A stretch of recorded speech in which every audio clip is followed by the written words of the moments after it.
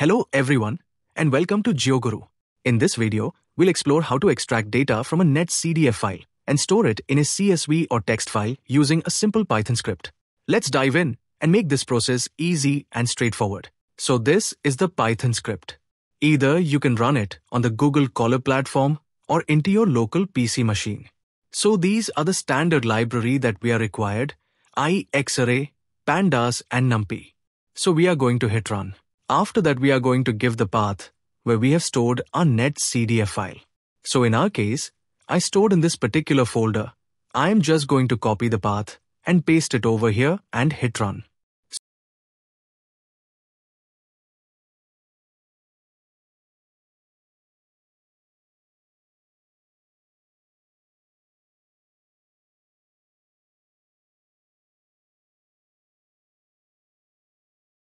So this particular command will merge all the NetCDF files that are stored in this particular folder.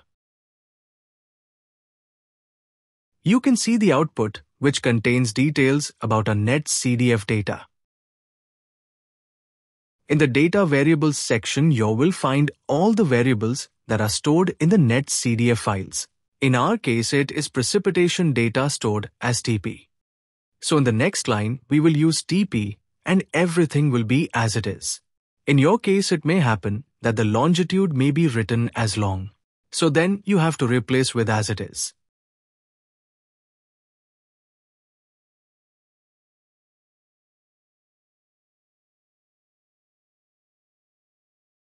After giving the variable name, we have to hit run. And this particular output will give an idea from which latitude to longitude and this particular data set has been used. And this is the image of the last data set into the time series. So in our case, it is 31st of December 2002. Next line is a simple function. You just need to click run. You don't need to change anything. So next, if you want to extract the data of a particular location, you just need to enter the latitude and longitude of that location. So in our case, I have given the coordinates of Delhi and I have to hit run. Now you can see that it has automatically extracted the data set. In our case, this is the precipitation data set we can see, and its unit in meters, and this is the hourly data set we can see. This is the date of every hour. We can also store into a CSV file after uncomment this particular line.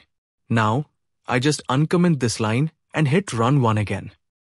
So this particular data has been stored into my local directory.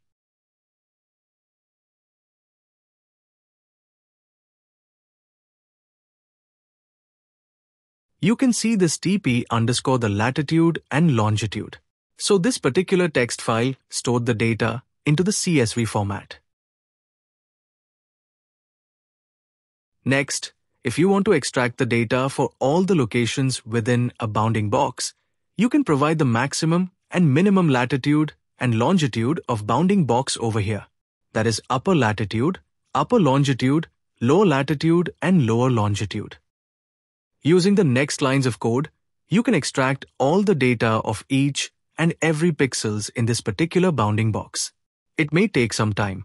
For this particular exercise, I'm going to reduce the extent of bounding box. Suppose it is 34.5 and it is 78.5 from 78.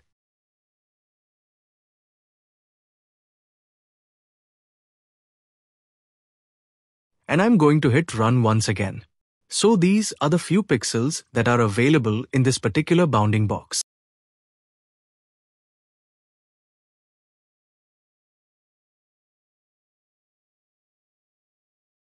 And after a few minutes or seconds, depending on the data sets what we are using, it will extract all the data set of all from all the latitude and longitude. And you can store this thing also into a CSV file by uncommenting this line. Link to above script is given in the description. So hope this helped. If you find the video informative, then hit the like button and with your friends and colleague and subscribe to the channel. Thank you.